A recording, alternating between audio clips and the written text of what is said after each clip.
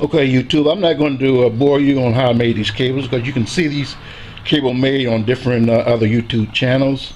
I'm just showing you how quick I've done it, or how I've done it. What I've done here is I crimped the ends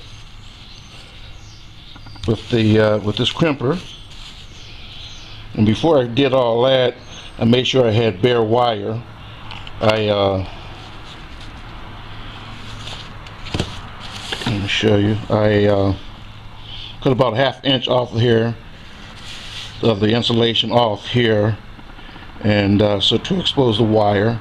Then I just put my terminal on top of that, crimped it down, and that's it.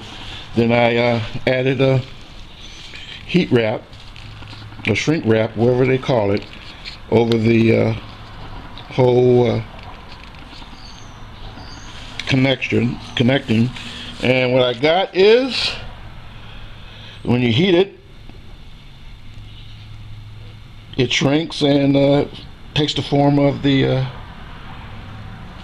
wire. Hey YouTube, thanks for looking in on me. I'll try to get you some more interesting stuff from the chicken mansion. Hey, you guys have a nice day. I'll see you around. Bye bye.